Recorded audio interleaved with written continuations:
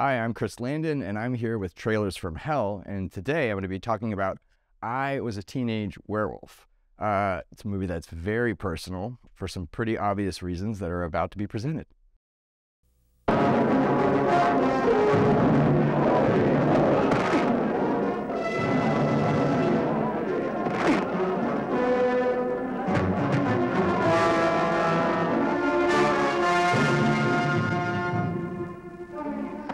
I Was a Teenage Werewolf. Okay, so this is truly the first official horror movie that I ever saw, besides Psycho, but that was me sneaking into my parents' room.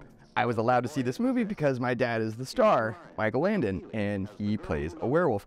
This movie was not a good idea to show me because the nightmares that I had forever were just unending. I was convinced that my dad really was a werewolf, and I didn't want to go near him for weeks after I saw the film. But I also remember laughing a bunch of times when I was watching it with him, and I think it was at moments that were not supposed to be funny.